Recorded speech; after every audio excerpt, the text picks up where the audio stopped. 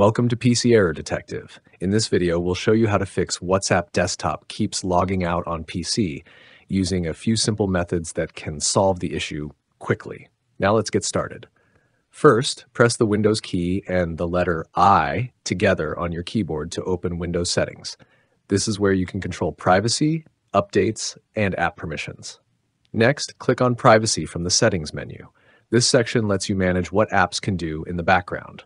Now, find the Background Apps option in the left-hand panel. Scroll through the list until you see WhatsApp and make sure its toggle is turned on. This allows WhatsApp to run in the background and stay logged in.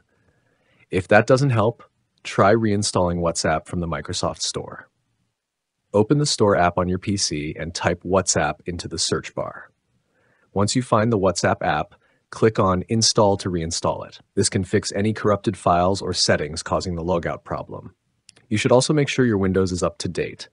Press the Windows key and I again to open Settings, then click on Update and Security.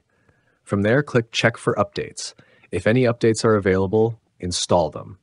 New updates often fix bugs that affect app performance.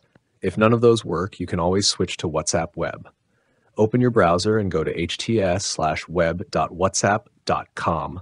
Follow the on-screen instructions to scan the QR code using your phone and link your account. This way, you can still access WhatsApp without worrying about the desktop app logging out. And that's it. Thanks for watching, and don't forget to subscribe to PC Error Detective.